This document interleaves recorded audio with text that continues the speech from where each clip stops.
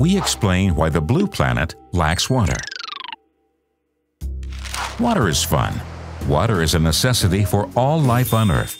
Some even predict it to be the new oil. But why isn't there enough for everyone?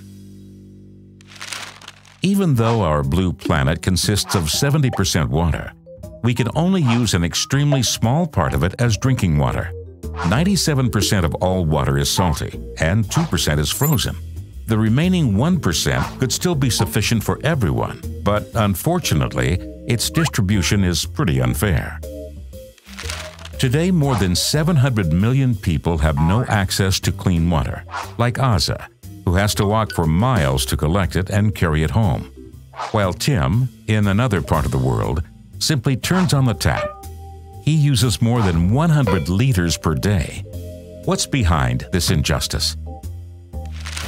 In agriculture, groundwater and water from marshlands is used to irrigate the fields.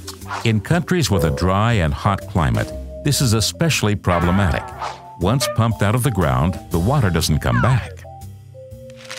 On top, climate change and pollution make matters worse. The local population must live on dried-out land. And as the world's population grows, the demand for water is growing too. The UN estimates that in 2025, demand will be up to 40% higher than it is today. This bears the potential for conflicts about the use of water resources. Governments and societies need to change their attitudes towards water.